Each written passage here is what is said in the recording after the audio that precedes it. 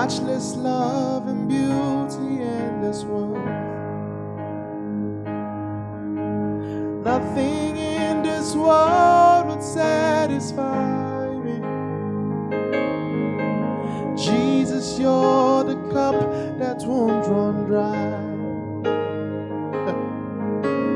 Nothing in this world would satisfy me. Jesus, you're the cup that won't run dry. Who is like you, Lord? Who is like you, Lord, in all the earth? Woo. Matchless love and beauty, endless worth. Oh, nothing in this world could satisfy me. Jesus, you're the cup that won't run dry. Who is like you, Lord, in all the earth? You, Lord, in all the earth. Matchless love and beauty, endless worth. Nothing in this world can satisfy.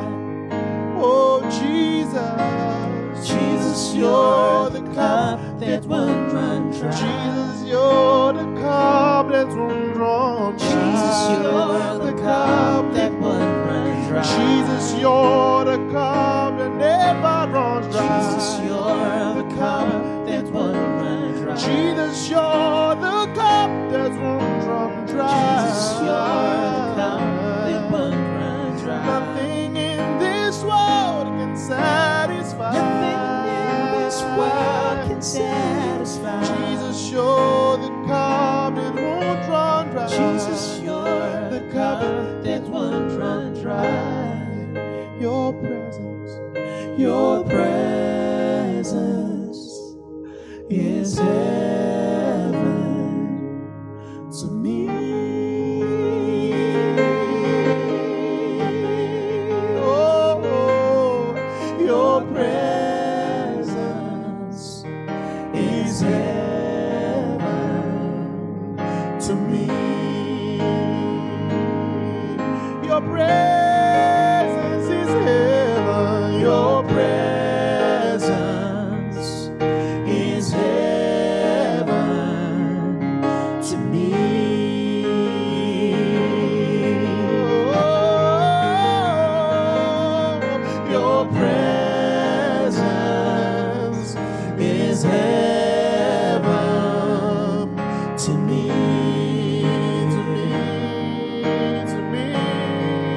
Your presence, and your presence is heaven to me. I can do without you. I can't breathe without you, Jesus. Your presence is heaven to me. Oh. Thank you, Father. Thank you, Father. Thank you, Jehovah. Your presence is the definition of heaven. There is no heaven without your presence. And here we are. Not only in the place, but as the place of your choosing. We're not only in the place, we are ourselves the place of your choosing. Thank you for inhabiting us. We seek the fruits of your habitation. We seek the fruits of your habitation. As we search and behold this perfect word, this complete law, may we come to the liberties of your presence, the joys of inclusion, the glories of admission, the excellency of beauty, the fullness of all that is ours in Christ. We're grateful and we thank you. In the name of the Lord Jesus, we have prayed. Amen. Praise God. Hallelujah. Hallelujah. Thank Jehovah. Our guest minister. Welcome, sir. Because I don't know why you were not there all along. Praise God. Hallelujah. Praise God. It's great to be back for another episode of LOGIA. It's Tuesday, the 30th of March, 2021. We're excited to be bringing to your homes, and for those who are here from our location, the church event studio, we bless God for the grace to share ministry and this time with you. And it is my joy, honestly, to welcome you to another Franchise Tuesday. We began LOGIA 3 Tuesdays ago. We hold our midweek services twice in a month, the second and the last Tuesday of each month. And we began this amazing, in-depth Bible study journey called LOGIA. LOGIA is the Greek word for studies, and that's what we'll be doing. We'll be continuing in our study of the book of Acts. In the first episode, we studied Acts chapter 1, and today we go into continue the journey with Acts chapter 2. Trust me, that chronological study of Scripture is very beneficial to you. Many of you never get the opportunity to really read the full context and backgrounds to a lot of scriptures and verses of Scripture that you quote and you reference. It's important to get the full picture so you can benefit from it and be blessed by it. Praise God. Hallelujah. The things that matter in these times, the things that, can set us apart as the church in the midst of the lot in this world, the things that can stand us out as the pillars and the lights to which men will come, that they may find our God, are contained in the book of Acts. If we may just do a review, by way of review, let's just go over some of the things we learned from Acts chapter 1. Any thoughts, recollection of certain things that stood out, that were highlights, high points, notable things we said when we looked at Acts chapter 1 that you might want to recall today? Praise God. It would have been nice to start with Femi to tell us what he heard, so he doesn't think that since he's not on set, he's supposed to go and sleep. Praise God. Hallelujah. Yeah. Praise God. So I think I'll just speak on one thing, and that was the most, I think that was one part we dwelt so much on, and that's the later verse. That should be verse, about verse 24, from 22, where they were to select the replacement amongst the apostles for Judas. And one thing we learned, or we got to understand, was that the Holy Spirit God let them or walked with them via what they understood at that time. So it was clear that at some point in our life, we might do some things and it seems it's permissible, it looks right, but it's because we are at a particular stage in our lives. So as we advance in life, or as we advance in our spiritual walk, we find out that we advance in the ways we express God. I mean, having to cast lots in our days today, we consider that as being illegal or irresponsible. But in their time, that was the way, or the best way, or the most, what's the word now? The most fair, thank you. The fairest way to determine a person. So God walked with them. The Holy Spirit still breathed upon their means to ensure that to help them select or elect an apostle who would replace Judas. However, going forward, we found out that was never mentioned in the scripture. So yeah, that was a very interesting point for me. God works with us based on where we are, but expects that we advance as we go. Beyond where we are. And for the benefit of those who didn't join us for that, what he's referencing is in Acts chapter 1, and it's the story or the account of the decision of the disciples to replace Judas with a man named Matthias. And two brothers were up for selection to join with the apostles in the communication and propagation of the gospel, in all their crusades and their travels and their mission. And they relied on the medium of casting lots to determine who would fill that space. Albeit they prayed before they did it, and God honored that prayer, and the man, Matthias, came up and became the 12th apostle to travel with them in their ranks. However, as he said, we realized that that never happened again. And that teaches us one thing, that the Lord would, deal with us at our level, but he expects us to journey beyond that place and grow. Any other highlight that's important?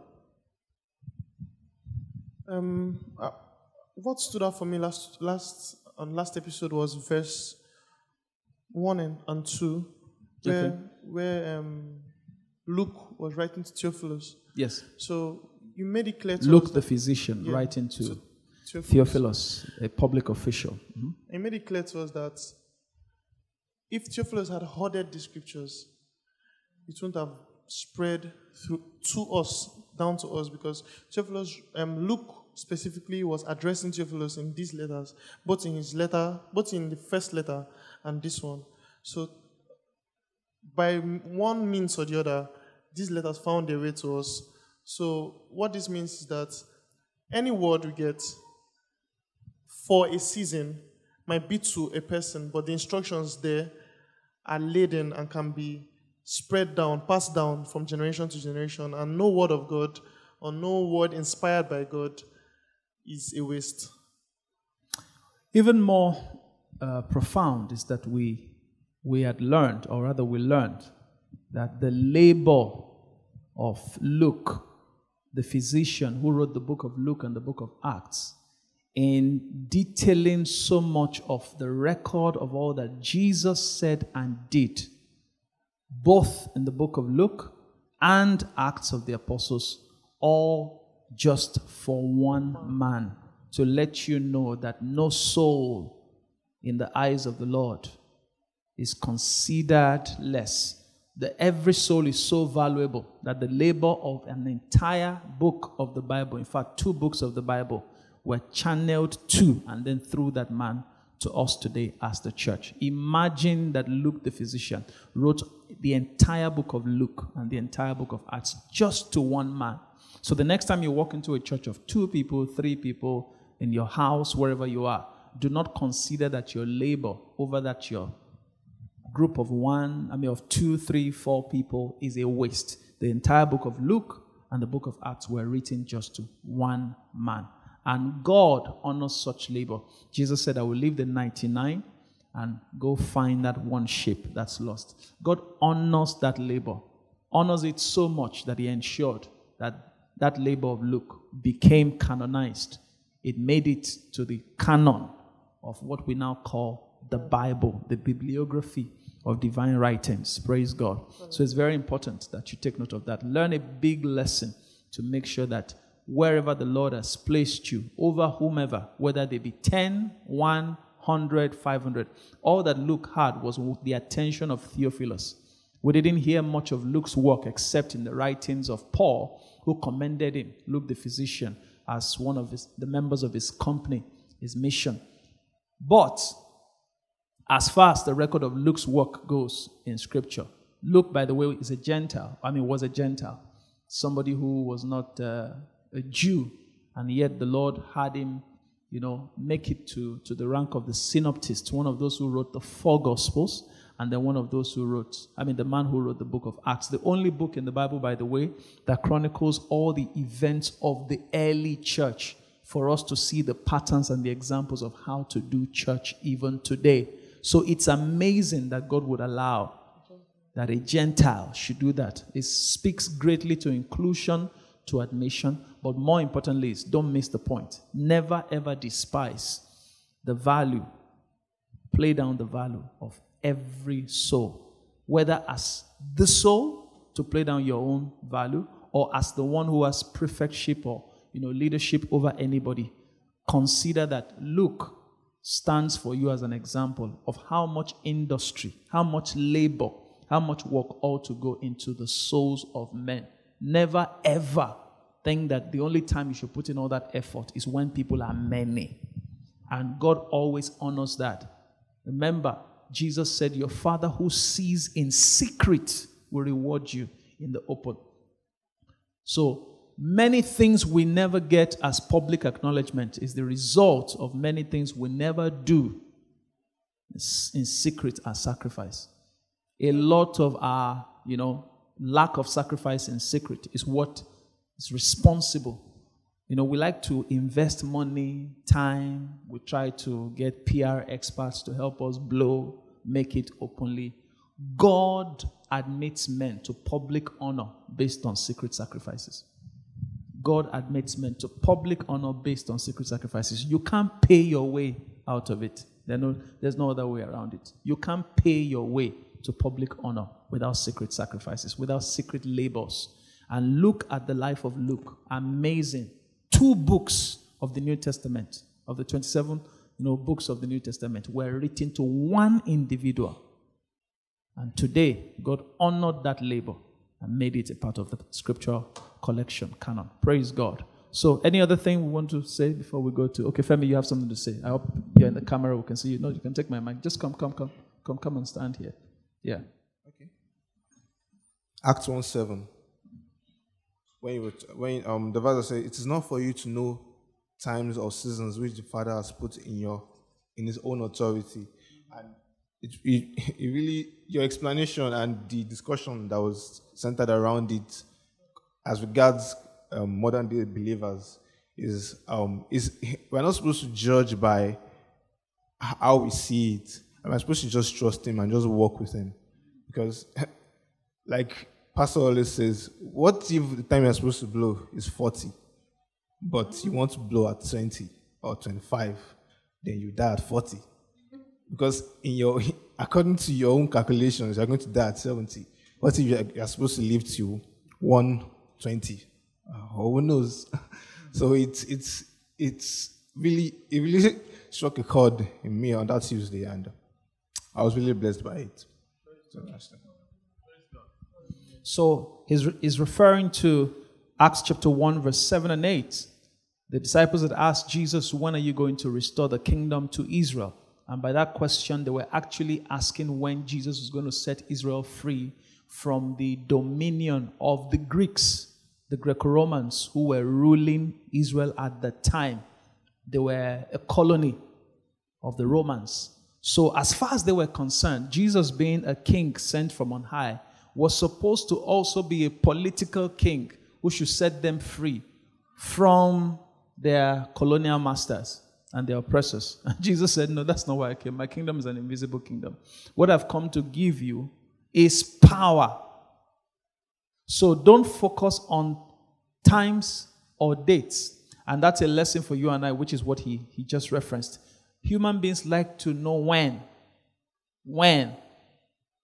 You go on Twitter, you go on Instagram, it's always God when. Somebody buys a car, God when. Everything, God when, God when, God when. It's always God when, God when, God when. But Jesus here tells us it's more important to receive power than to know times and dates. Because when you have power, no weather can stand against you. I was just asking after you. I want them to get a seat so you can join us. No weather. The power of God makes you an all-weather man. Psalm 1 says you will bear fruit in your season. In fact, all seasons and all seasons Christian is somebody who is planted. And planting here in the waters speaks of the Spirit. So, and that's what Jesus said in verse 8. He says, but you will receive power when the Holy Spirit comes on you, and you will be my witnesses. In other words, by the Spirit, you would be able to fulfill your assignment no matter the environment or the situations around you politically, economically, or otherwise. Christians always want to escape from the situation. Meanwhile, God always wants you to be light in the midst of the darkness. God always wants us to be the standout icons, pictures. God always wants us to be the picture of the possibilities in spite of a negative backdrop. God is always after the Daniel in the lion's den, not the Daniel that prays that God should make the king not send him to the lion's den. That's the Christian most of us are. The Christian that prays that God should remove them from the situations where his power shows, but yet prays to see his power. For you to see the power of God, you have to be in the situations where they must show. How do you know God is God over lions? So in the same way, Jesus is saying, you will receive power. Focus on what you will receive. If you receive the power of the Spirit, it won't matter whether the kingdom is restored to Israel or not.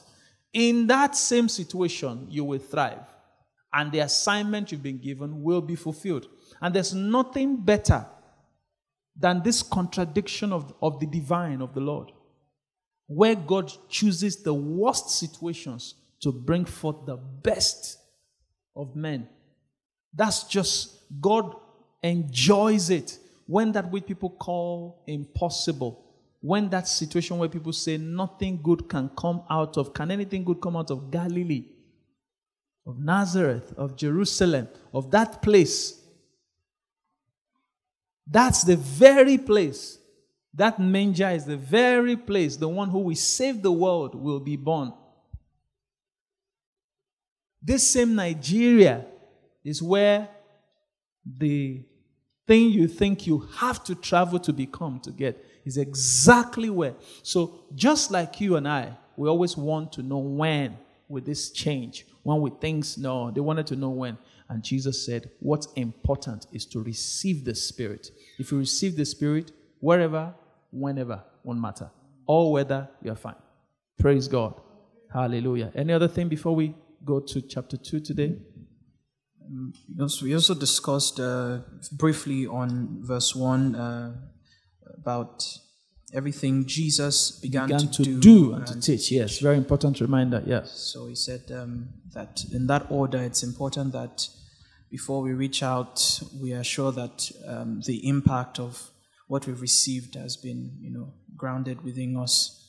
And before we think about others in reference to Scripture, we should always think of ourselves first. Yes. And so we should think of ourselves as as recipients of everything that God is doing in each season, and also as an extension, teach others. So in that order, we discussed that. Yeah. God wants us to always only communicate what we have tested. What we have tested, what we have proven. So the order is doing before teaching. Jesus began to do and to teach. In every translation, that's what you find. It's important to prove that which you communicate. Don't be eager to speak. Don't be eager to show forth knowledge. And knowledge is not complete, is not proven, is not true, is not tested until you have lived it. It doesn't mean that the Spirit cannot inspire you in a moment of time to say things you haven't experienced. We are by no means saying that. And I'm a big believer in the fact that the Holy Ghost can inspire you and teach you things even long before. However, in the normal course and order of the Christian life and the example of Jesus is that we do before we speak. Praise God. We do before we speak. Hallelujah. Okay, so let's move on because of time. Acts chapter 2. It's a long read. It's 47 verses long, but it's powerful. And as the practice will be, because it's an in-depth Bible study, one of the things we will not fail to do is to read the entire chapter. We're not skipping anything.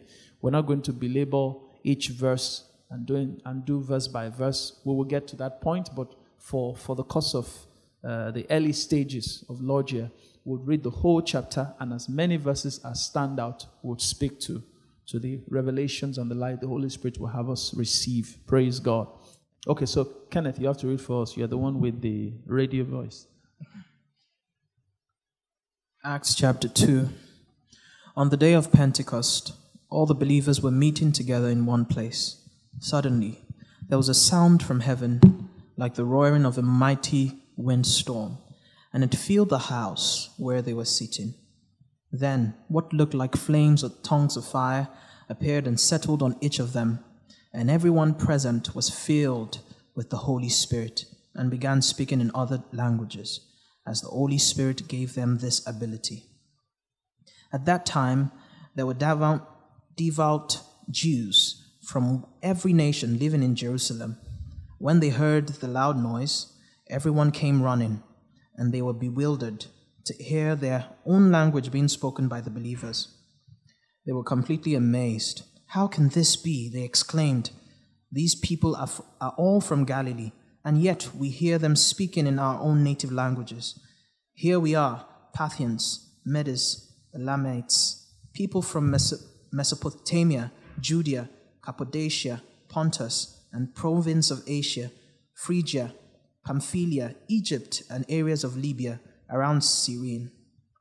Visitors from Rome, both Jews and converts to Judaism, Cretans and Arabs, and we all hear these people speaking in our own languages about the wonderful things God has done." They stood there amazed and perplexed. "What can this mean?" they asked each other. But others in the crowd ridiculed them, saying, "They're just drunk, that's all." Then Peter stepped forward with the 11 other apostles and shouted to the crowd, "Listen carefully, all of you, fellow Jews and residents of Jerusalem. Make no mistake about this. These people are not drunk, as some of you are assuming. 9 o'clock in the morning is much too early for that. No, what you see was predicted long ago by the prophet Joel. In the last days, God said, I'll pour out my spirit upon all people. Your sons and daughters will prophesy. Your young men will see visions, and your old men will dream dreams. In those days, I will pour out my spirit even on my servants, men and women alike, and they will prophesy. And I will cause wonders in the heavens above and signs on earth below, blood and fire and clouds of smoke. The sun will become dark, and the moon will turn blood red, before the great and glorious day of the Lord arrives. But everyone who calls on the name of the Lord will be saved. People of Israel, listen. God publicly endorsed Jesus, the Nazarene, by doing wonderful miracles, wonders, and signs through him, as you know well. But God knew what would happen, and his prearranged plan was carried out when Jesus was betrayed with the help of lawless Gentiles. You nailed him to a cross and killed him. But God released him from the horrors of death and raised him back to life, for death could not keep him in its grip. Even David said this about him: I see that the Lord is always with me. I will not be shaken, for he is right beside me. No wonder my heart is glad, and my tongue shouts his praises. My body rests in hope, for you will not leave my soul among the dead, or allow your Holy One to rot in the grave. You have shown the way of life. You've shown me the way of life, and you will fill me with the joy of your presence. Dear brothers, think about this. You can be sure that the patriarch David wasn't referring to himself, for he died and was buried, and his tomb is still here among us. But he was a prophet, and he knew God had promised with an oath that one of David's own descendants will sit on his throne. David was looking into the future and speaking of the Messiah's resurrection. He was saying that God will not leave him among the dead or allow his body to rot in the grave. God raised Jesus from the dead, and we all are witnesses of this. Now he is exalted to the place of highest honor in heaven at God's right hand, and the Father, as he had promised, gave him the Holy Spirit to pour out upon us, just as you see and hear today. For David himself never ascended into heaven, yet he said, The Lord said to my Lord, Sit in the place of honor at my right hand, until I humble your enemies, making them a footstool under your feet. So let everyone in Israel know for certain that God had made this Jesus, whom you crucified, to be Lord and Messiah. Peter's words pierced their hearts, and they said to him and to the other apostles, Brothers, what should we do? Peter replied, Each of you must repent of your sins and turn to God, and be baptized in the name of Jesus Christ for the forgiveness of your sins. For you will receive the gift of the Holy Spirit. This promise is to you, to your children, and to those far away, all who have been called by the Lord our God. Then Peter continued preaching for a long time, strongly urging all his listeners, save yourselves from this crooked generation. I like Peter continued preaching for a long time. Those who believed what Peter said were baptized and added to the church that day, about 3,000 in all. All believers devoted themselves to the apostles' teaching, and to fellowship, and to sharing in meals, including the Lord's Supper, and to prayer. A deep sense of awe came over them all, and the apostles performed many miraculous signs and wonders. And all the believers met together in one place and shared everything they had.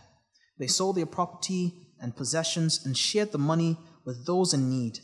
They worshipped together at the temple each day, met in homes for the Lord's Supper, and shared their meals with great joy and generosity, all the while praising God and enjoying the goodwill of all people.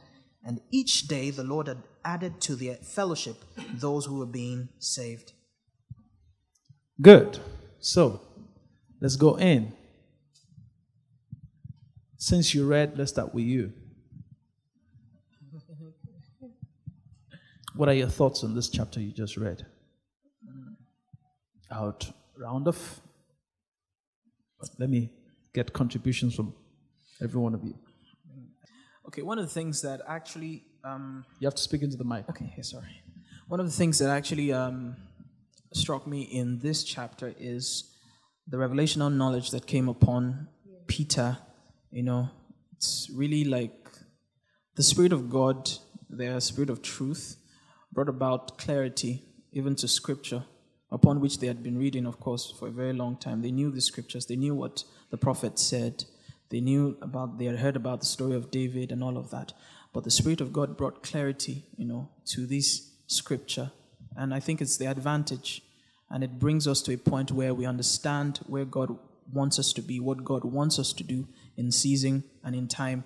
And I think that's what happened to Peter. His eyes were open to what God was doing there because of the Spirit that just brought light, to that Scripture, about what Prophet Joel had said. So I think that's the part that actually, as I was reading, it caught my attention. I was like, okay, so I think, him speaking and talking about who it referenced, and we saw even while Jesus was alive, some of his disciples never understood, the things that he was saying.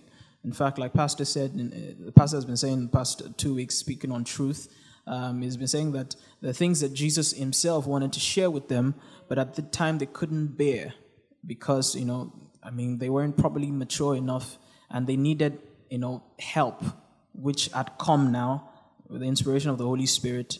And then he was able to speak in the light of what God, really, intended for those scriptures, which they already knew. It wasn't just the knowledge of the scriptures, but the light in it, the power in it, which then exposed to them what God will have them do and walk in that season. Okay, can I ask an important question? Can the Spirit inspire you on a scripture you haven't read?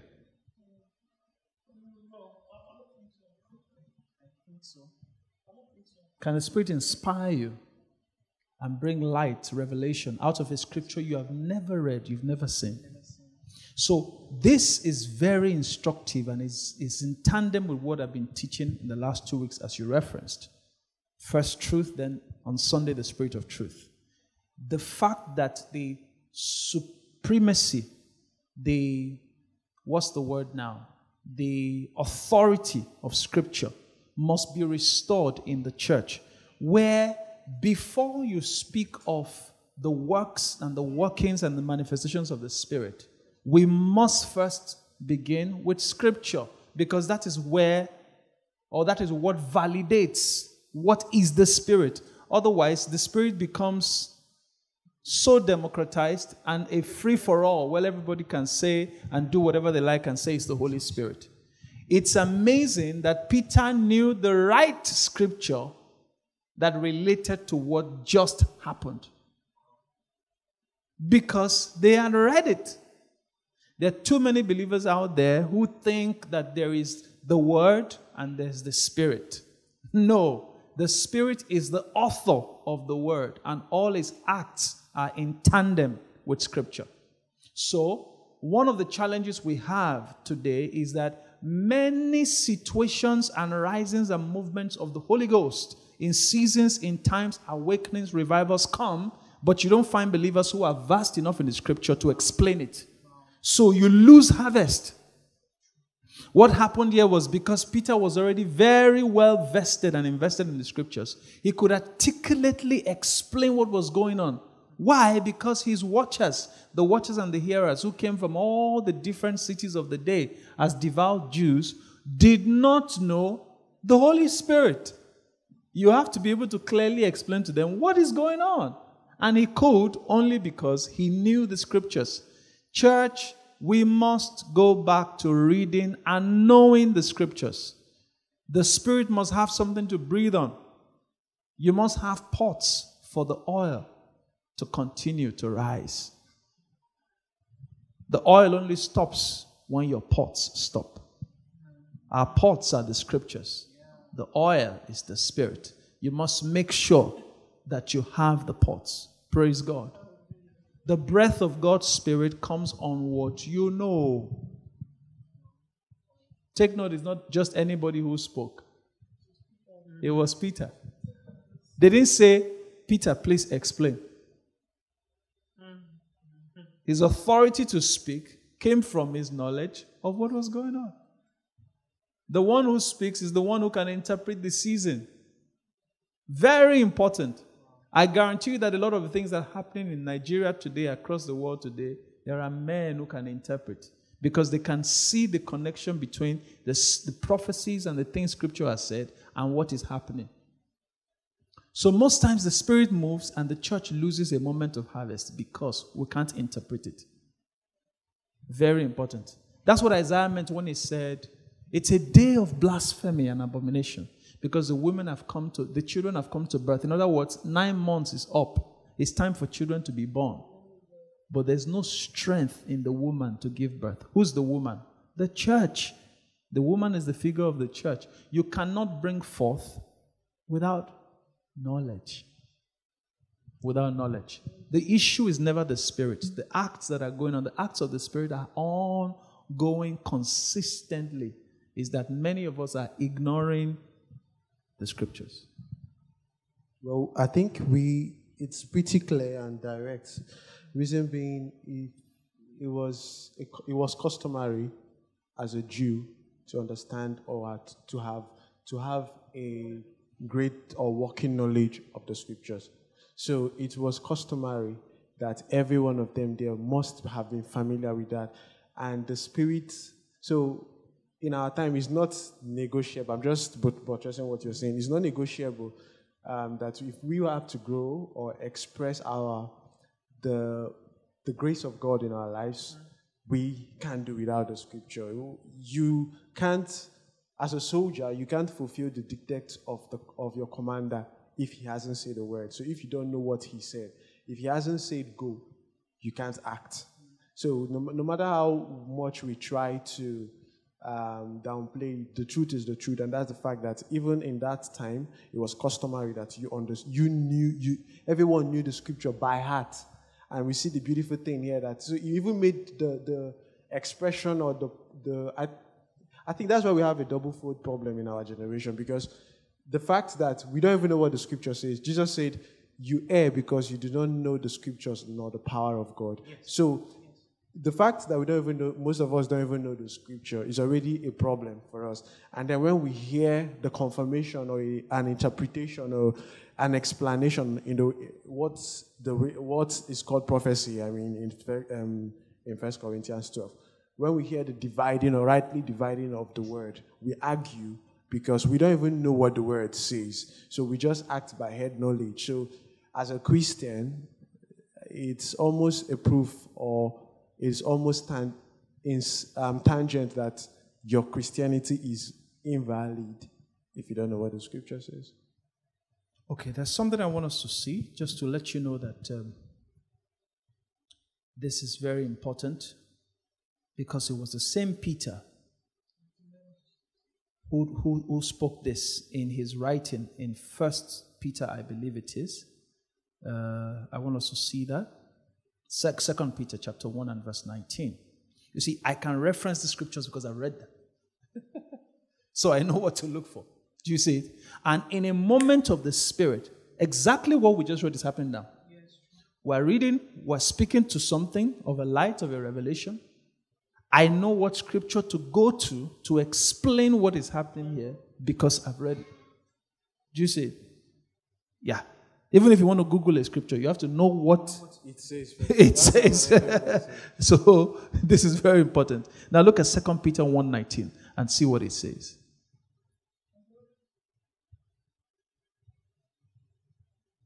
Now, for the purpose of this Bible study, we'll use the NIV intentionally because of the simplicity of its language. I didn't want to stop you. I started reading already. That's why I didn't say. But, it's important to do that so that, we can be on the same page and use the same words.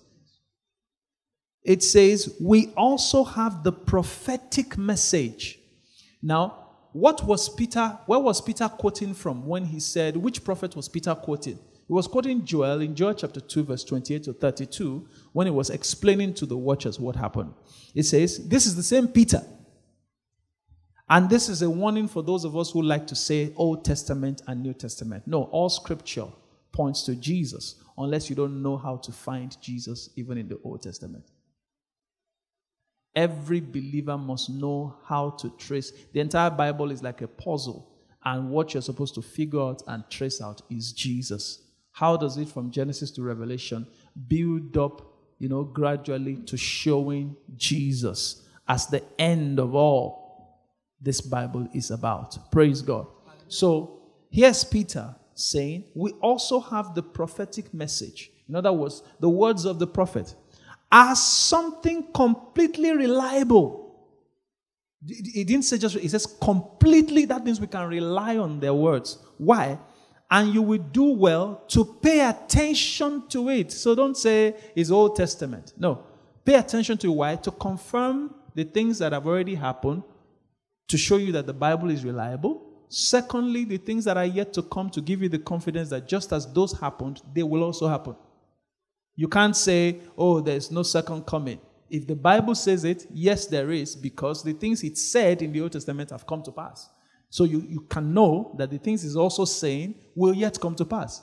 That's why we read the Old Testament, to remind ourselves that the Word of God never fails.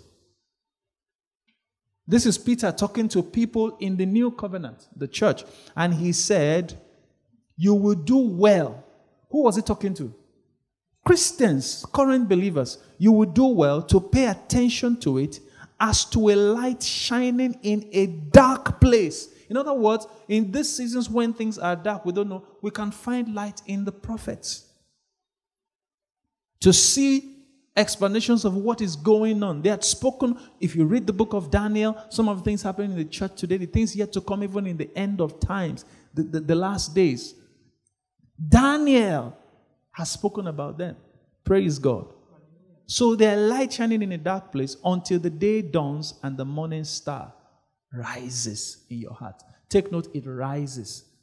The Bible says the path of the righteous is like a shining light, that what shines brighter and brighter unto the perfect. I taught it in church when I say every season of your life is just stages in the rising of the sun.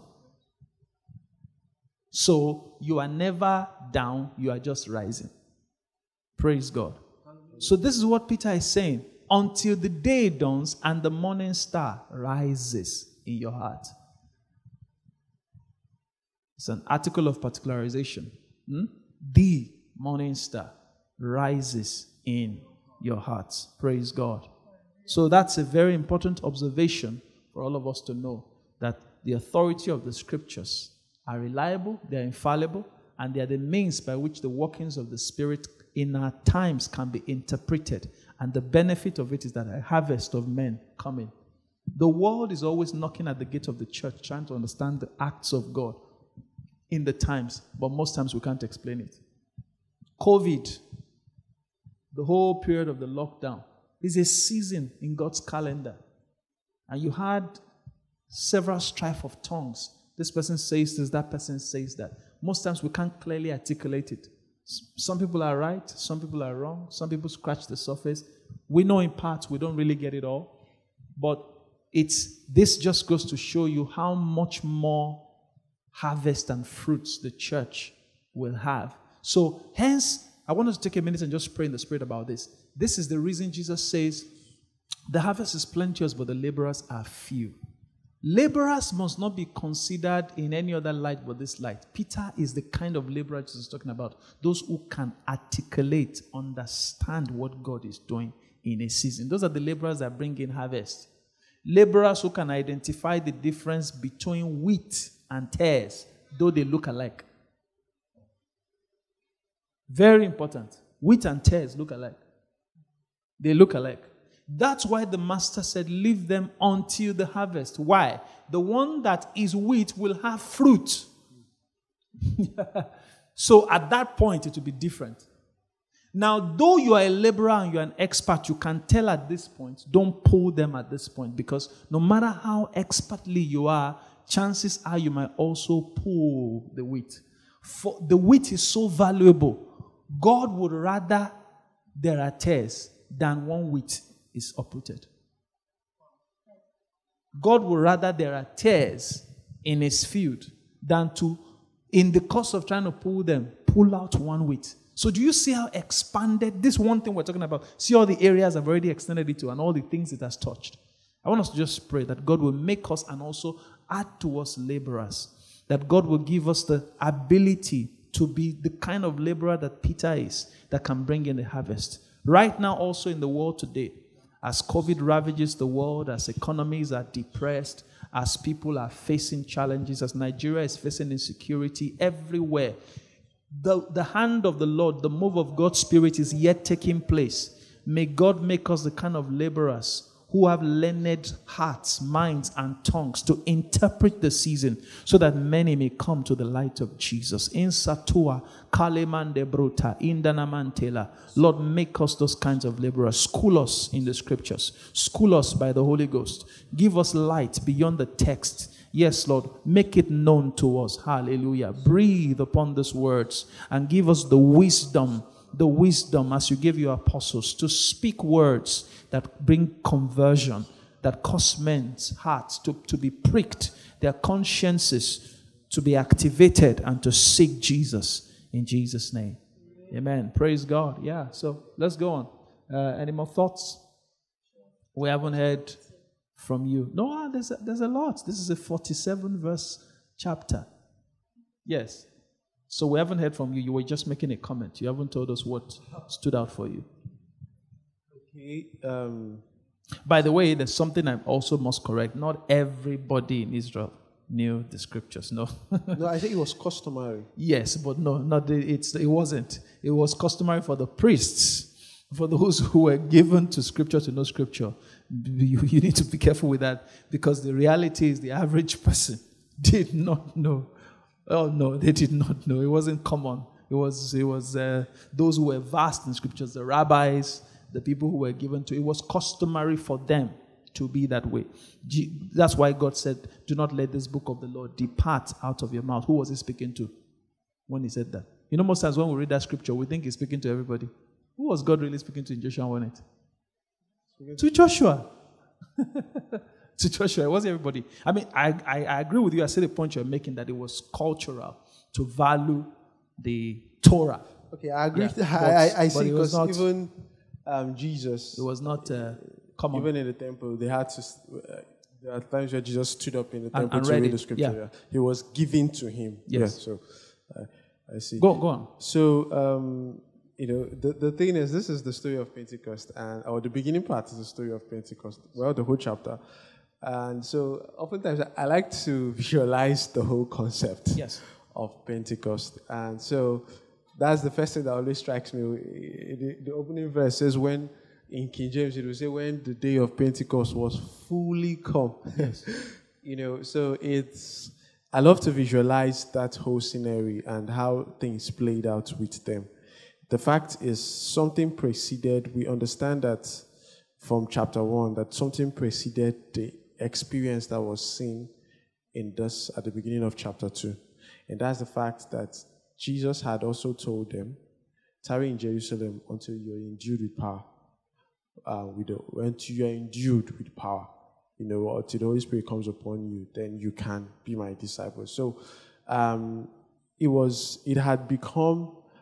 something that they understood that this is the next way for us to go. And when we check in terms of the chronology, the time between the ascension, because ascension was, there was a feast about that time. So each of these things we are marked. Every event of Jesus was marked by a feast.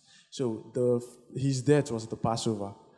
So there was in the calendar as given to them in Leviticus, there was an expected time from the feast of Passover before the Feast of Weeks. Pentecost we read about is the Feast of Weeks. Was called the Feast of Weeks. So that's why the Feast of Harvest. Or the Feast of Harvest. So that was why it became necessary to point out the time when this happened, and that's why he said when the day of Pentecost had fully gone. So it was necessary to trace the history, showing that Jesus was the whole experience was still a fulfillment of the history of Scripture, of the Old Testament, if I would put it that way. What God had said from the beginning, had given instruction. So it didn't just happen on just any day. It was at an appointed time that whole experience came about. And if we really consider what happened after Jesus' death, and according to the account of John, we'd find out that at some point Peter said, "I'll go fishing." If I said this Jesus thing, work again. More just let's get back to our lives. Let's get back to things as it was. And it was in that moment that Jesus also had an experience with them. So when we consider that happened, that experience they had after that time, and the fact that when we consider the time frame between the whole experience with Jesus and his resurrection and him telling them to hold on. Let me see. I think it was in chapter 1 where we see they were all gathered together in the room. The whole concept of the upper room came about. So having to stay that period of time, will I use the word that came to my mouth now was a lockdown. So having to stay that period of time locked. Okay, Pastor, you said it last week. Being locked in, it required some conviction about Jesus to do that. And for them to stay put till this day, doing the same thing, even when the Spirit had not come, they were praying. So it's tempting to imagine how they went about the whole prayer scenario. But the thing was the fact that the experience had become so deep-rooted in their minds that they could not forget it. So recently, I would liken it to something. Recently, Sunday, according to church calendar, was Palm Sunday. So I was studying, I read about the whole story around the Palm Sunday and all. And I was like, I actually made a post out of it. Who started the trend? Blessed is he who comes in the name of the Lord. I was like, I read it in Matthew's account, like, what happened? How did all of a sudden people just started shouting? But Luke gave some background as to what made the people begin to shout. I mean, they should have stoned Jesus in that scene for you're just exalting yourself as a king, riding on a donkey in that way. So it was something that was supposed to bring about some chaos. But what made the street guys, I love to call them the street guys because they were people who surrendered Jesus at that point. So what made them to begin to shout, "Blessed is he who comes in the name of," to make such message which would have been considered as blasphemy? It was because of the experience they had with Jesus.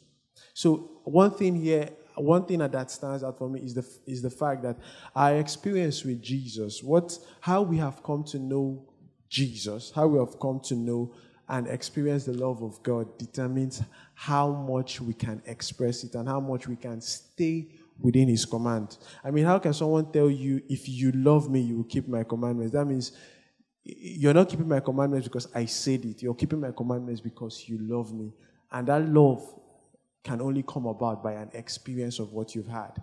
Now, it was the experience they had, the fact that he had the mighty works they had seen and experienced that he did. So there was this conviction, there was this thing about the experience they had with Jesus that made them know that, okay, he died, he has resurrected. So everything he has said to us up until this time has not failed to come to pass. So if he has said that we should wait, something is about to happen. So I see that desire to stay put, because we have come to that, to glean and have that experience, is very critical to help us stay through situations in our lives.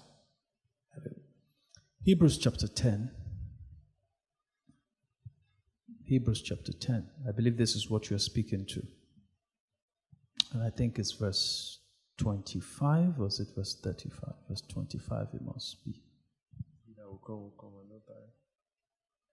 I think that's verse 25. No, I think it's verse 35.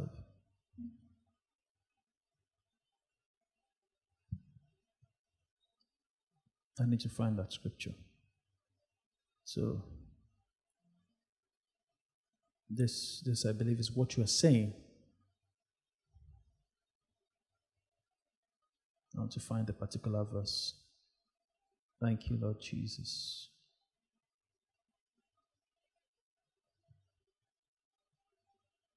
Yeah. Yes. No, sorry, it's Hebrews 6. Hebrews 6:12. Hebrews chapter 6 and verse 12.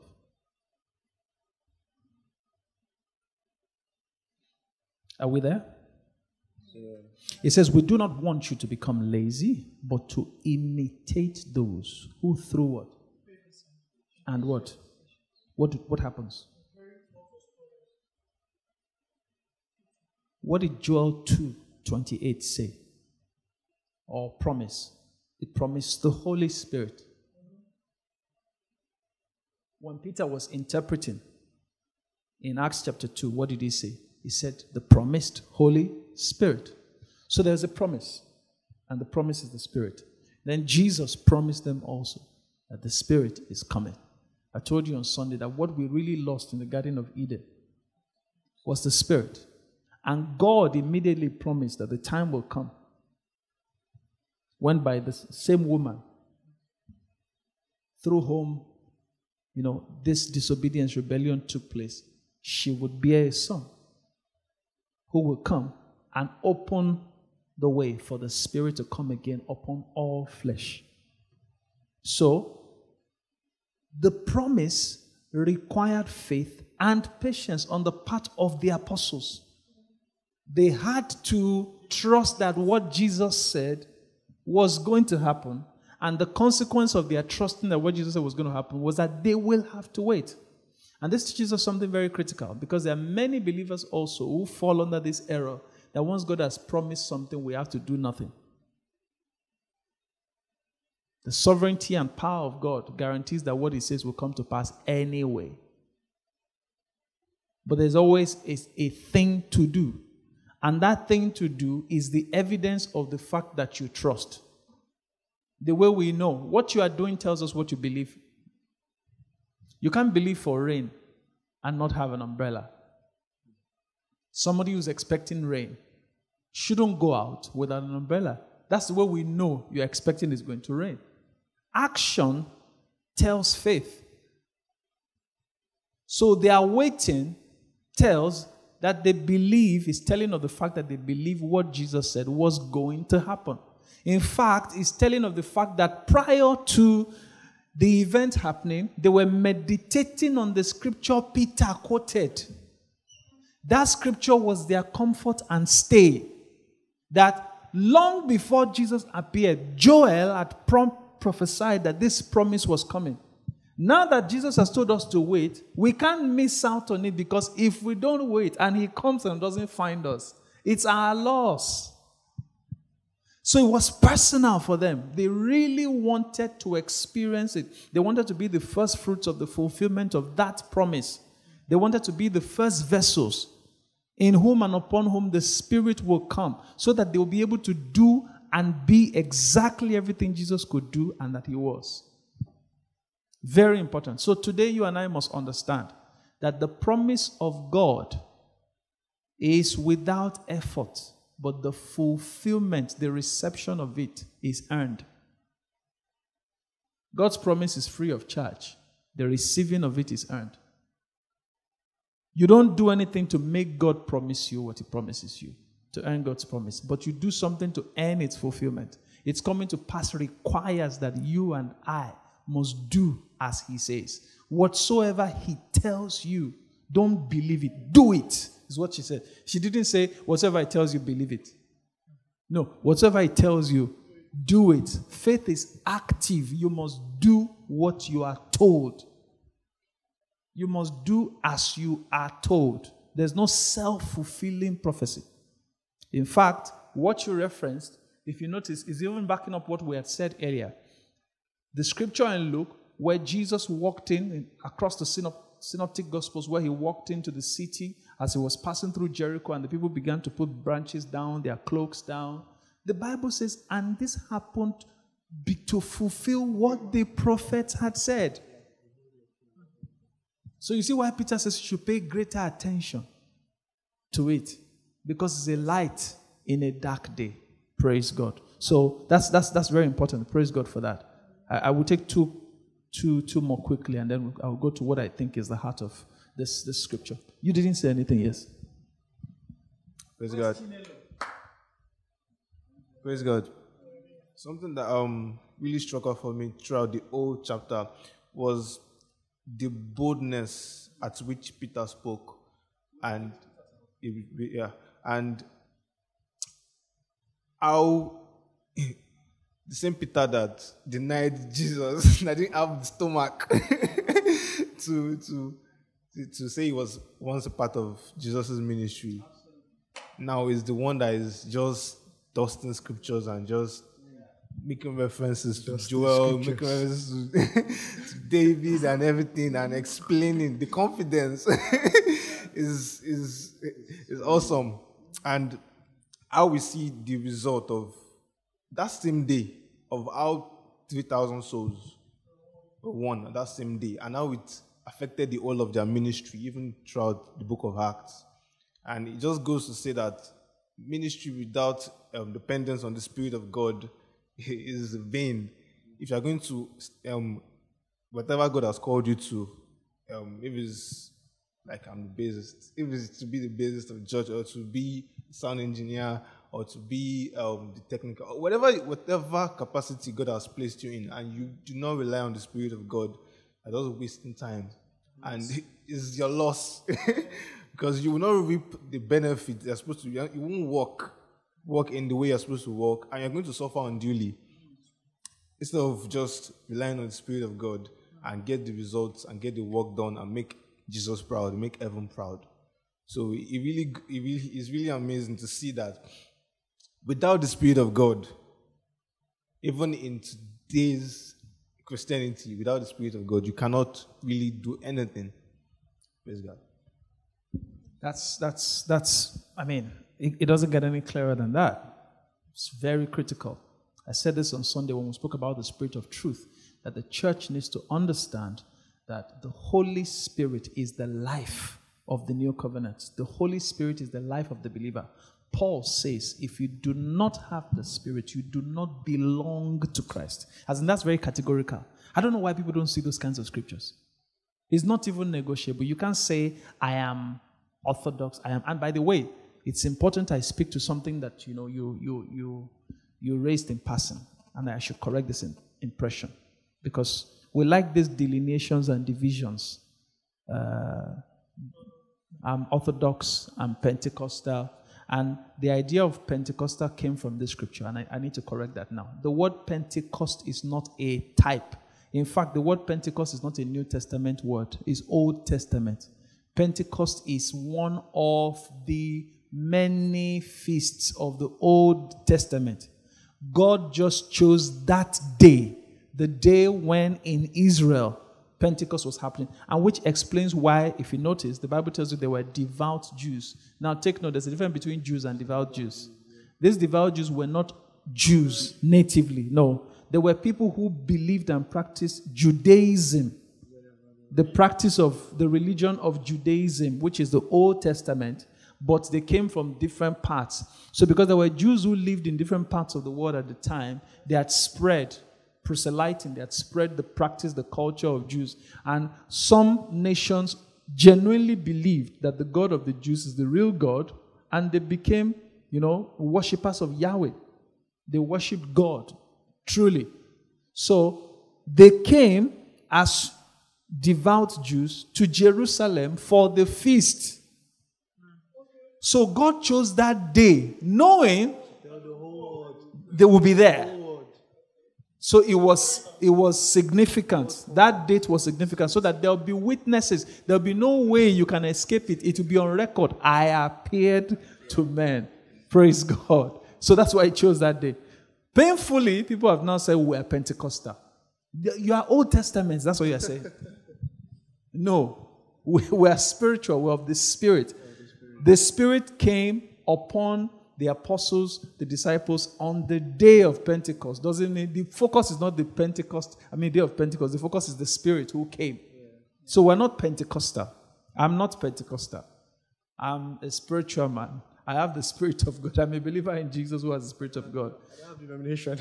Exactly. Unfortunately, we need to have this Pentecostal. No. Everybody, whether they go to Catholic, Anglican, franchise, House on the Rock, Redeemed, wherever, as long as they believe in Jesus and have received God's Spirit, we are believers. There's nothing called Pentecostal. There's nothing called Orthodox. Praise God. That's very important. Take note of that. All right, so what was I saying before I quickly referenced this? I was speaking about something before I referenced this. I think you commented on what... Okay. All right, so let's hear from you, Wendy. Okay. Why are you laughing? After you, I will speak. Okay, I'll read from when Peter began to speak to them. That's where my focus is. Verse 14, Peter stood up with 11, raised his voice, and addressed the crowd. After the aftermath, as Femi said, the aftermath of this address. Sorry, I remember what I was talking about now. I was buttressing Femi's point about the fact that you can't do this without the Spirit. Yes, before we came to. So I wanted to go back to that and emphasize that. The focus is this Spirit, not your leaning, not Pentecost, it's the Spirit. In fact, there's one funny thing, I don't know, years ago. So if you read the book of Acts, in one of Paul's missionary journeys, he found a venue and gathered believers and taught them in the ways of God for a long time. Now that venue was called the School of Tyrannus. Now, do you know there are people now who have programs called the School of Tyrannus? I'm thinking, how can you have a program? No. The School of Tyrannus was a place. It was a location. Like 2 years. Exactly. So, if it's now written in the Bible, you now want to have a school where you teach believers that you call it the School of Tyrannus. It's the same way we call ourselves Pentecostal. It's not. It's the school. Do you understand? It's the school. Same thing with Azusa. Yeah. Azusa is a street. Yes. Where an awakening, a revival took place. Well, I mean, we can understand why they may say that, because it's to reference what happened there. So in that sense, it's okay. But let's not mistakenly paint the picture that the word, or there's something to the word Azusa that communicates or that tells of God's Spirit and revival. No, revival can happen on Afribank Street. We can actually have the revival of Etimian Crescent, where we are. So, in fact, by the way, do you know the word Azusa is actually a Japanese word for a particular type of tree? So, if people even knew that, it just sounds spiritual and say Azusa. Yeah, exactly. So, but it's a Japanese word for a tree type, a species of trees. Actually, can you imagine that? Yeah, you see that. That's why you should trust your pastors. We study these things and we know. So, but I mean, we're not making a mockery of our brothers and our sisters. Their heart is pure, they mean well, but it's important that we also put forward the correct picture. Pentecost was a day God chose because of the significance, because of the people who were going to gather, the fact that God needed the witness, right, of the Spirit to spread across, yes. And he wanted the Jews who were devout, who followed him as Yahweh, to have the benefit of the light of his will in the now. I mean, it would be terrible if God would deny people who followed him, who were not originally Jews, but believed in him and saw him as the true God, and not give them the benefit of knowing that Christ has now come. And this is the way by which you reach. I mean, you can come to me and receive eternal life. So God chose the day of Pentecost. Jesus told them to wait, and God chose to send the Spirit on that day. So, same thing, as I said, School of Tyrannus was a place in the Bible. It's not a thing. But back to what is important, the Spirit. It's the Spirit who powers everything in the New Testament. Without the Spirit, there's no church. There's no Christianity. There is nothing. You can't believe in Jesus and not believe in the Spirit. No, it's not. It doesn't make any sense. There's nothing like that. Praise God. All right, so go ahead. Okay. As I was saying, speak, sir. Speak. Prophesy. Prophesy. The consequence of Paul's address, yes, was the drawing of men, yes, to God. So that was like the first indication that this is what we were promised for the apostles. That I'm talking based on the other apostles now. This was like an eye-opener that, okay, this is exactly what we've been waiting on. That because we read in the last LOGIA, Acts chapter 1, verse 4. It said, do not leave Jerusalem, but wait for the gift my Father promised. Yes. This was Jesus speaking to them. Yes. Which you have heard me take note speak of about. who promised it. This is why you're reading the take note of who promised it.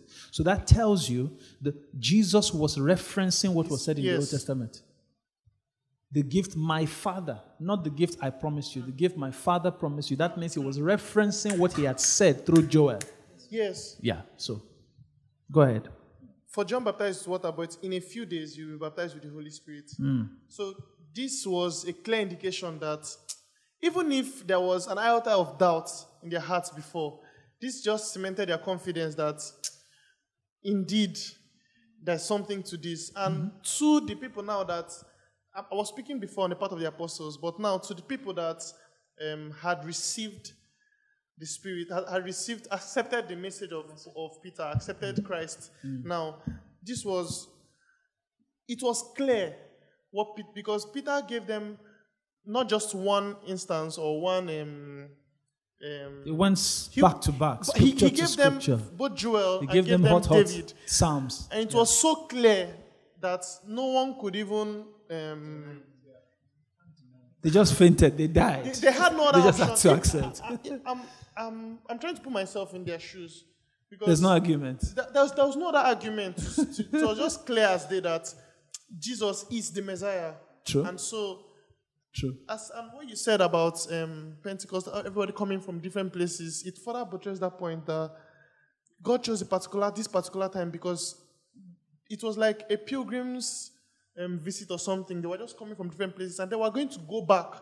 And then in going back, they're going to spread the word. This is what we encountered. This is what happened. And this is what I now believe. So this goes to still say what Femi was saying. The Spirit, when the Spirit is in a thing, it's clear as day. It's clear as day that this is the line we should be towing. Yeah. Okay. Let's take, you see, each time I come to a point, or we come to a point where we hit at something I sense that the Spirit will want us to pray about, I just call our attention to quickly pray. I'll show you a scripture in 2 Thessalonians.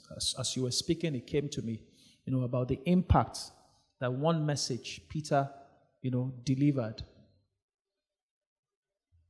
brought about. You use the word clarity. Because many times what we have in our heart and what is in our tongue are different. And Paul says that that's a factor. Paul's example shows us that can happen only when we pray for our ministers. We always forget to do that. Hear what Paul said in 2 Thessalonians chapter 3 and verse 1.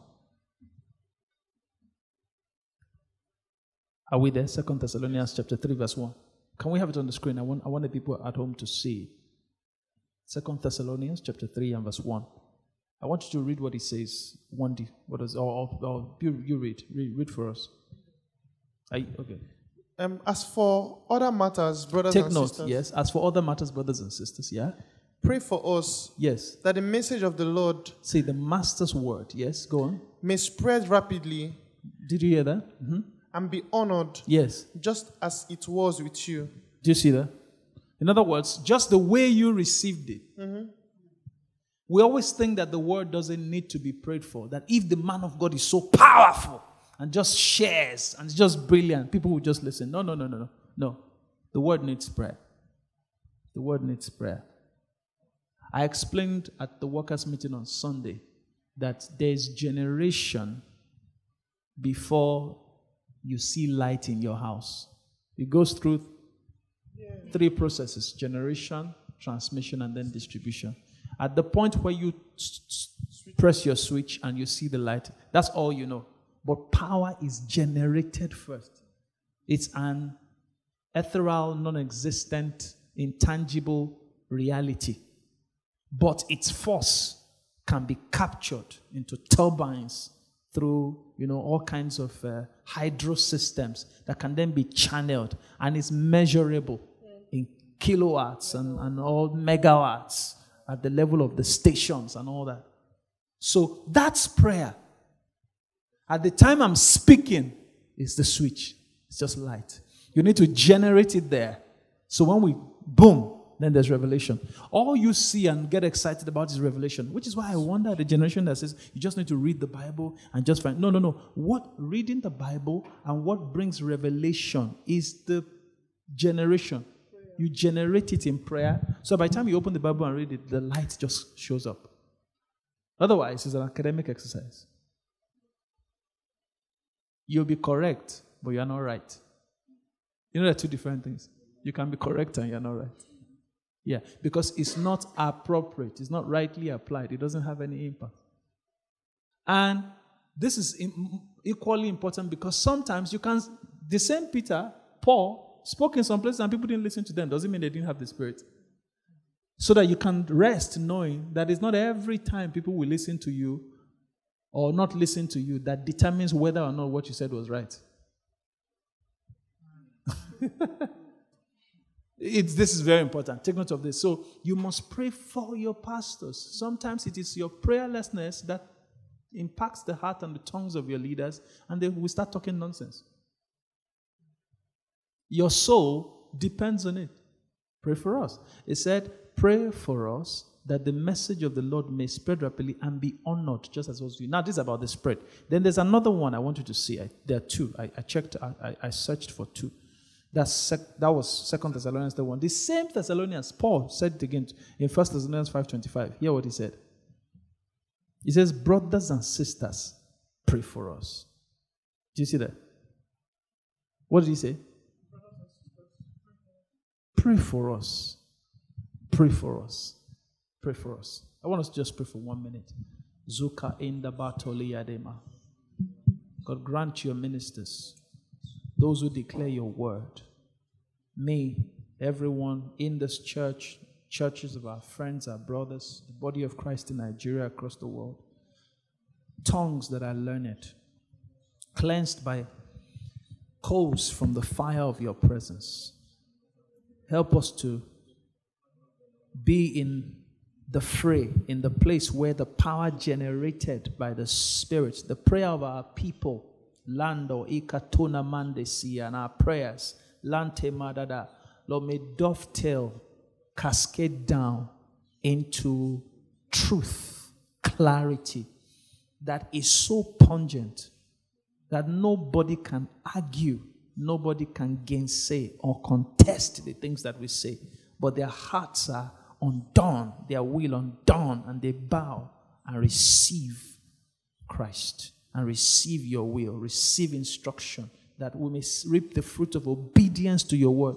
We may subject everything that exalts themselves above the knowledge of God and arrest them, our own obedience having been made complete. In the name of the Lord Jesus. Thank you, Father. In Jesus' name. Amen. Praise God. Hallelujah. Hallelujah. Thank you, Father. So, I'm going to wrap up quickly. Two things I want to call our attention to that I think are, the heart of this scripture. The first one is in verse 1. Never forget, the first verse of every scripture is pivotal to the entire chapter. The words may be simple. In fact, it may be one sentence, one phrase. The first verse of every scripture is pivotal to understanding the scripture. Take note. When the day of Pentecost came, they were all together in one place. See it, all. Now go to verse 2. Suddenly a sound like the blowing of a violent wind came from heaven and filled the whole house where they were sitting. They, take notice, they, not he, not she, they saw what seemed to be tongues of fire that separated. So the thread of all, they, all. Verse 1, all. Right? They, in verse 2, 3, they saw what seemed to be tongues of fire that separated and came to rest on each, not a few, each of them. Then verse 4 again, all of them were filled with the Holy Spirit and began to speak in other tongues as the Spirit enabled them. You see, there is no separation or distinction in the matters of the Spirit. God wants every believer to be full of the Spirit. The Holy Spirit is not the exclusive preserve of gifts to the body. It's not a thing for apostles, prophets, evangelists, pastors, and teachers.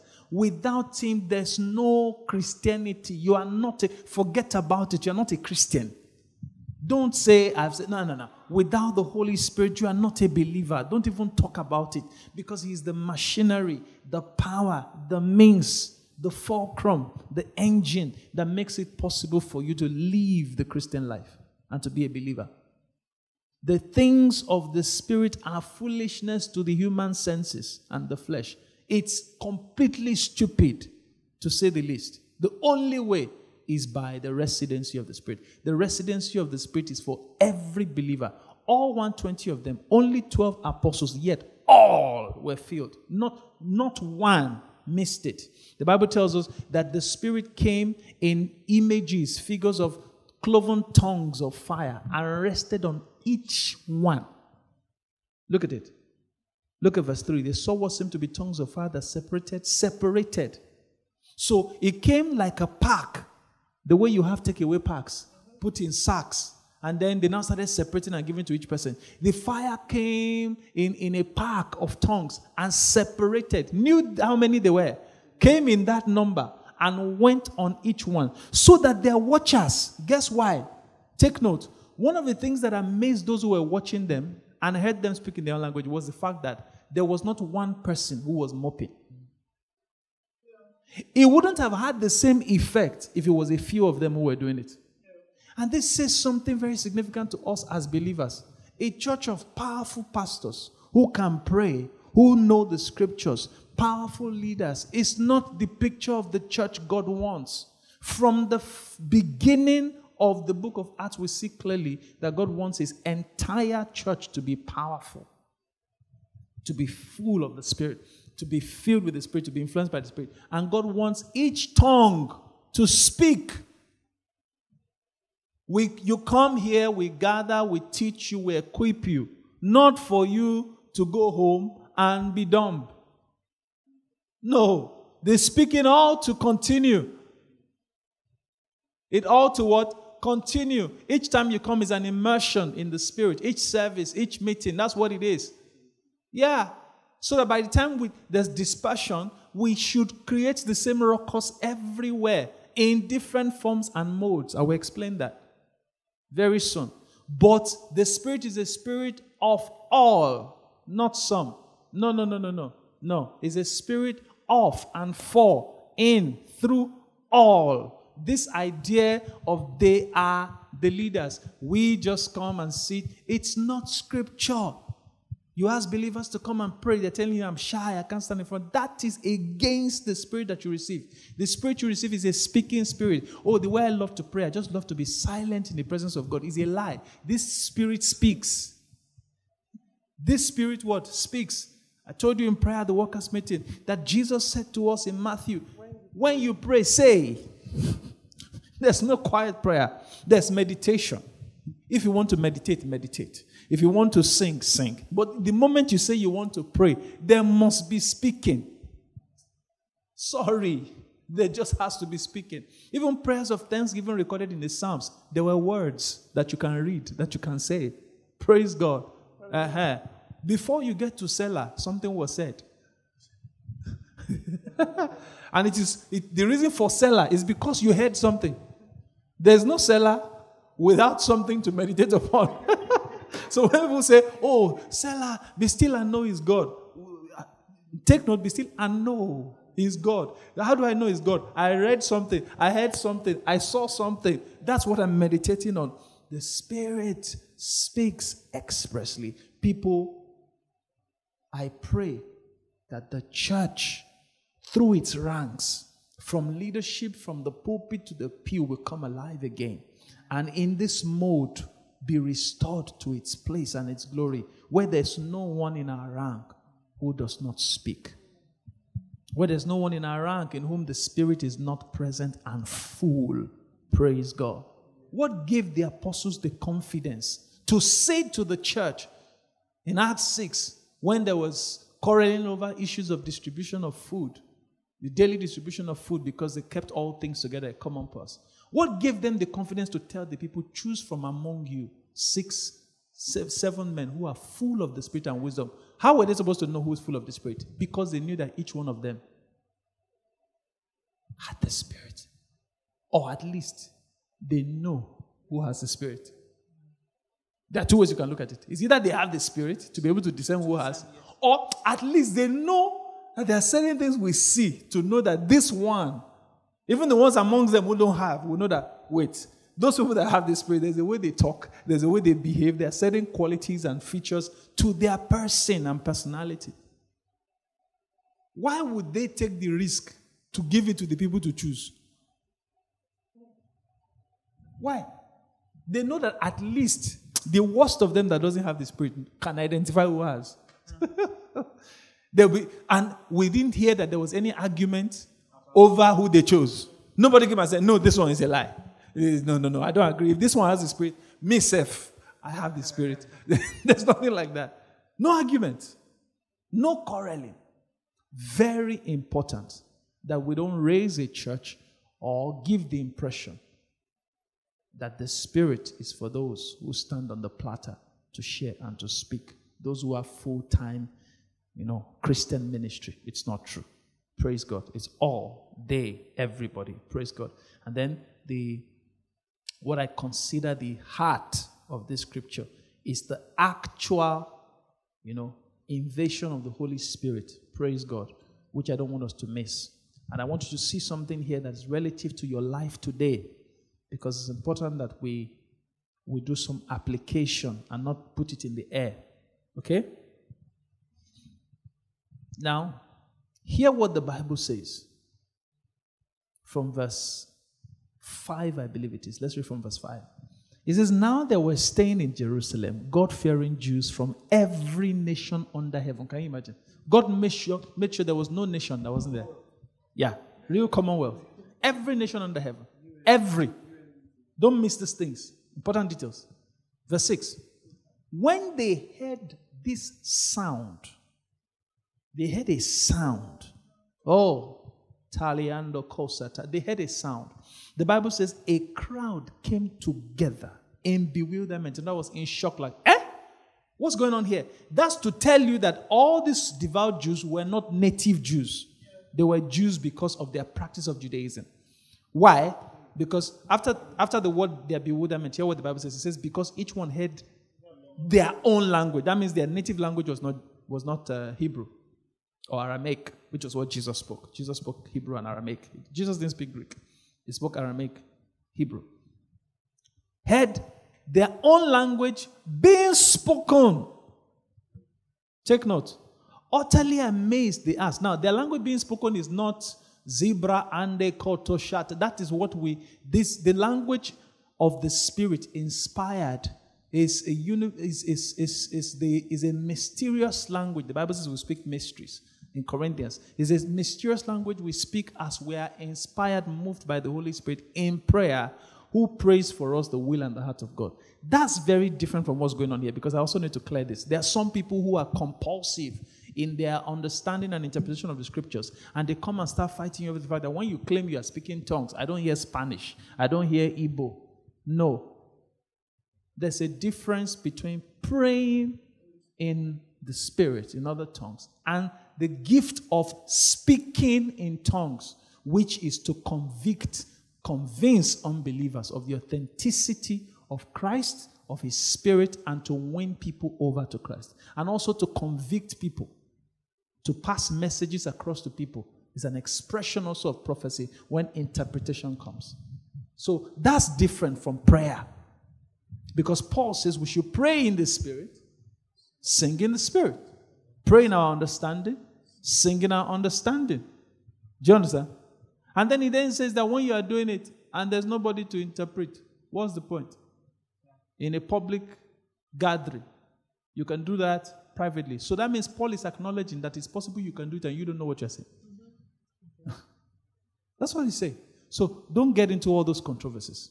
Now, we've established that, but that's not where I'm going. My focus is this. They all heard them, all. Take note of the word all again. Right? Because each one heard their language being spoken. Utterly amazed, they ask, aren't all these who are speaking Galileans? Then how is it that each of us hears them in our native language? Now take note of all the languages here. Parthians, the nations. Parthians, Medes, Elamites, residents of Mesopotamia, which was a massive nation. Judea, Cappadocia, Pontus, Asia, Phrygia, Pamphylia, Egypt, parts of Libya near Cyrene, Rome, Cretans, Arabs.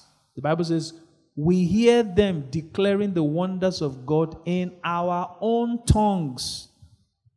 Amazed and perplexed, they ask one another, what does this mean? Right? So, I want us to see something here.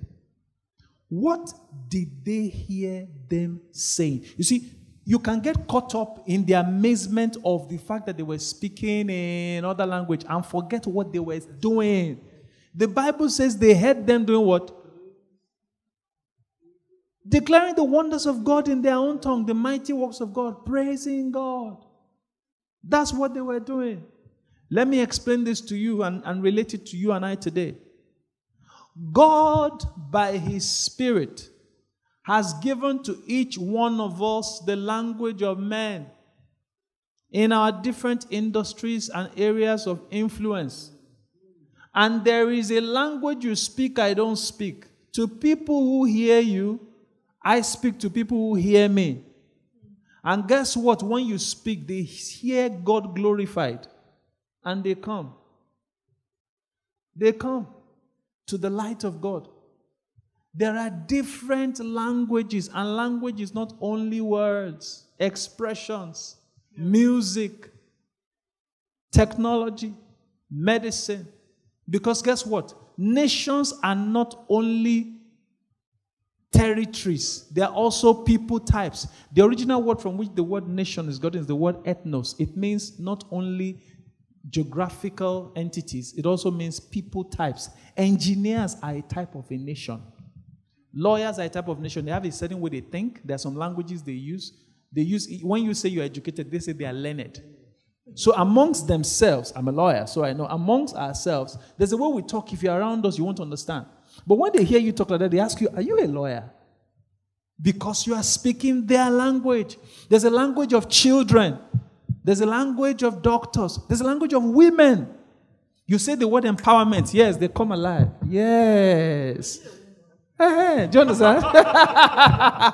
Do you get? So there's a language. And guess what? All language do one thing and one thing only. Glorifies God. What does it mean, glorifying God? He puts God up as the one to whom all men should look for all things, number one. Number two, as the source of all good. He is not the one responsible for your misery. No.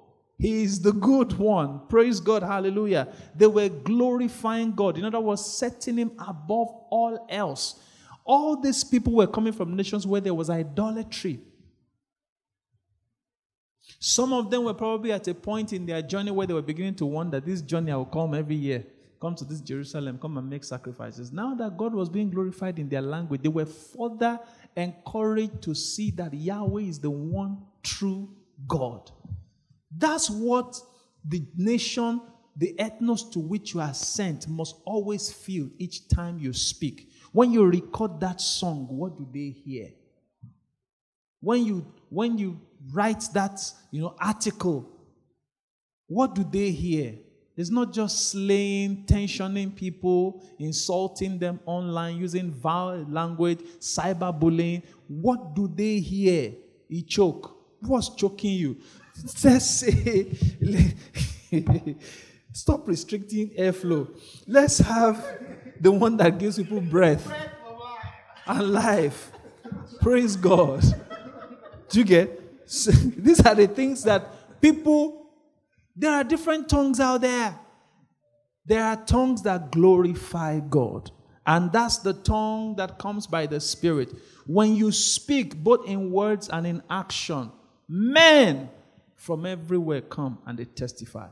What they were saying is as important as the fact that they were speaking in other languages. It is as important they were speaking in other languages just as much as it was important. It's as important what they were saying just as it was important that they were speaking other languages. That's what I'm trying to say. Praise God. Hallelujah. So that's that. Now, take note of what the Bible then tells us in verse 13. Isn't this amazing? It confirms something I said earlier. This will blow your mind. Some, however, because remember, you were saying it was so clear. And I was telling you that you should pray for your leaders because sometimes we can say things so clear and men are just men. Can you imagine this? Please, I want you to read this yourself. Some, however, yes, made fun of them and said they have had too much wine. Can you imagine? So that means that they heard them speaking in their language. They still made fun of them. Does that make sense?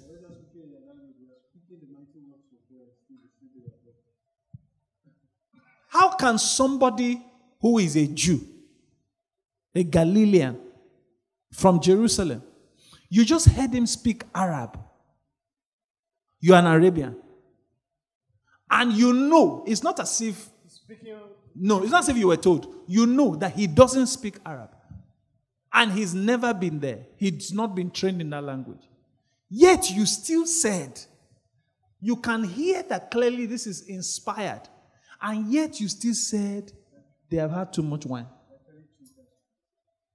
2, what they were saying was glorifying God. People who have too much wine, they say nonsense. They don't glorify God. Somebody who has really gotten drunk, is it glorifying God they'll be doing? They'll be talking rubbish. Still, you were still saying they had too much wine. Then take note.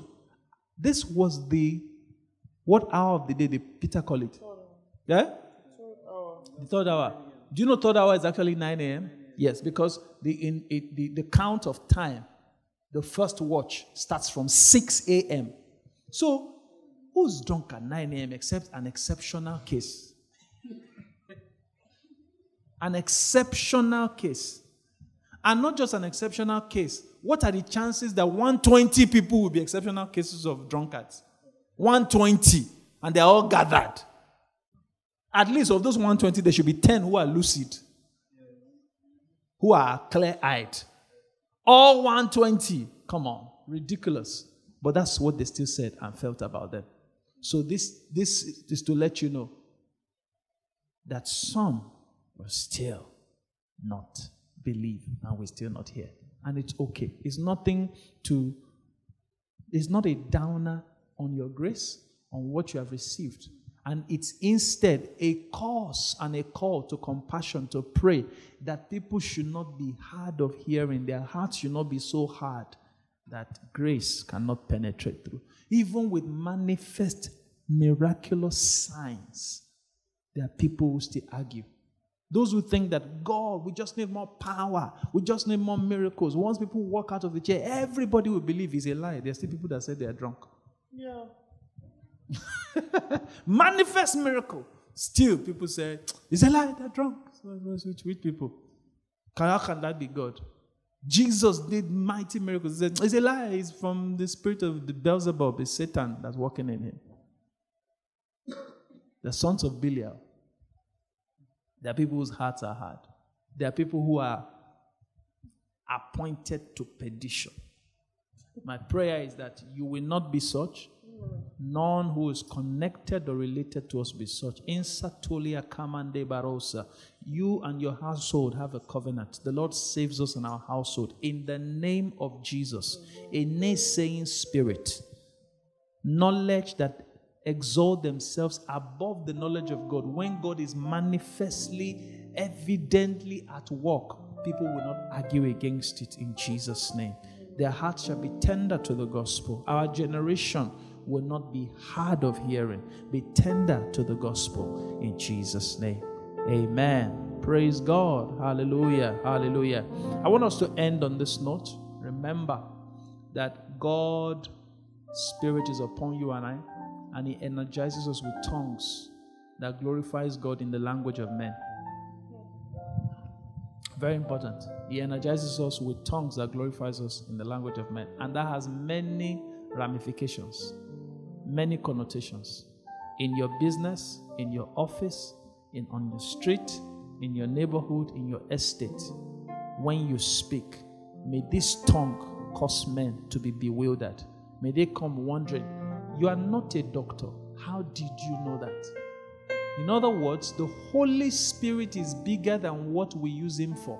What we allow Him to accomplish in our lives. The Holy Spirit can inspire you beyond your learning. That's what this scripture is teaching.